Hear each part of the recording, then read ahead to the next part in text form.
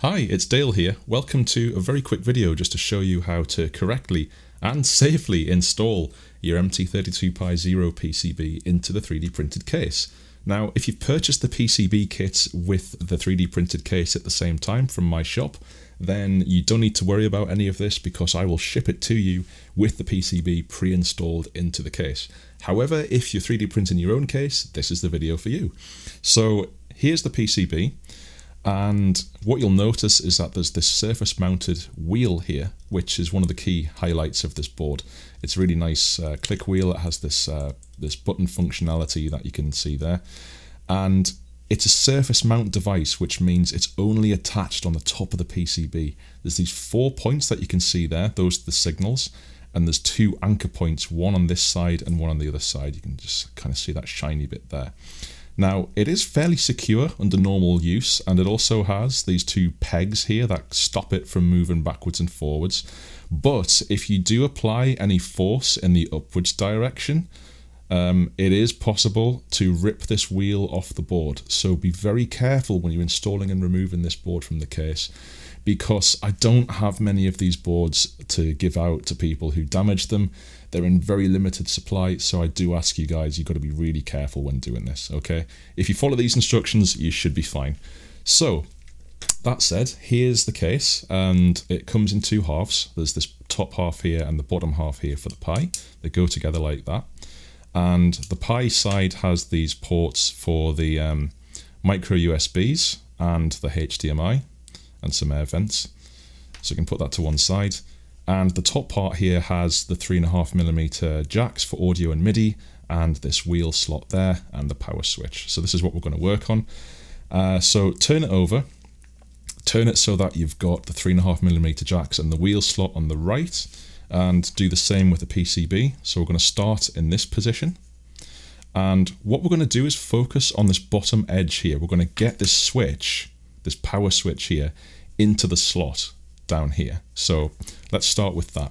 So take your case, take the PCB and put it in at an angle like this. And what you're going to do is you'll notice that the 3.5mm jacks don't clear the wall of the case. That's okay. Just angle it like this and pull the case apart very slightly to allow the jacks to start slipping behind the wall of the case. These cases are quite tough. They're made of PLA.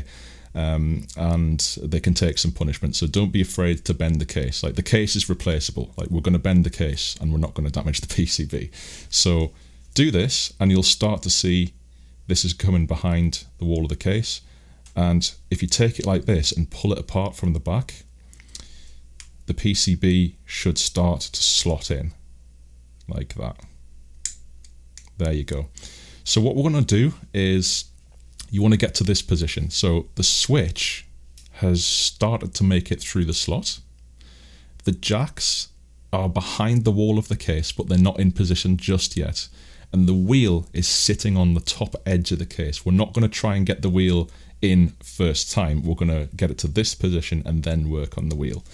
So once you get it to this stage, what you want to do is take your finger and thumb and grab the wheel nice and tight. And what you're doing is you're pressing the wheel against the PCB so that it stops the wheel from being moved up or down and away from the PCB. You want to keep the two together nice and tight while you work on the case. That means that the wheel can't get ripped off and you'll avoid damage that way. So just be careful, avoid, pressing these switches or, damaging anything else. You just want to get your finger in the top and press the wheel. So while you're keeping that wheel pinched, take your other hand and start maneuvering the case around, and you'll notice it should move left and right a bit, and what you want to do is bend it around the wheel and push the PCB down at the same time. So here we go. Like that. And it makes a horrible crunching sound. That's just the PCB slipping past the edge of the case. You're not actually damaging anything. As long as you keep that grip on the wheel, everything's going to be good. So you're actually moving the PCB while gripping it this way. And yeah, as you can see, everything is now seated nicely, and the wheel is poking through the slot, and the jacks have started poking through the case, and the wheel moves. It's not obstructed in any way. There you go. And the switch is in position, and that works as well. So there you go. That's that's all there is to it. You just have to do it that one way. Don't try to put it in from any other side first. Always work on this edge first, the power switch, and then sort of shift everything around while pinching the wheel, and everything will be okay.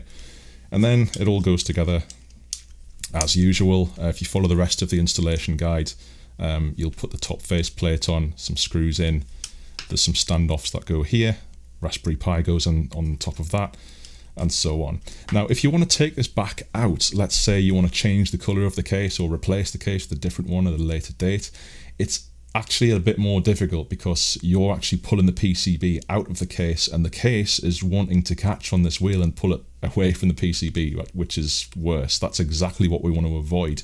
So again, if you want to do this, it is possible. Just take your time, grab the wheel as before, and what you want to do is work on this top edge of the case. Pull the top edge here, especially this top left corner, pull that away from the PCB while gripping the wheel, and if you're careful, it'll come out like that, and then the rest is quite straightforward. It'll just come away like that. Okay, so once again, just one more time, bottom edge in first, case goes around the 3.5mm jacks, slide it into that position, wheel on top, grab the wheel, in it goes. I've only done this about 100 times. So that's it. That's all there is to it. Just be careful and you'll be fine. The rest of the installation you can read in the manual. I'll make another video probably with the full assembly, but this should take care of the tricky part if you 3D print in your own case. Thank you for watching, and I hope you enjoy your MT32-pi Zero. Cheers.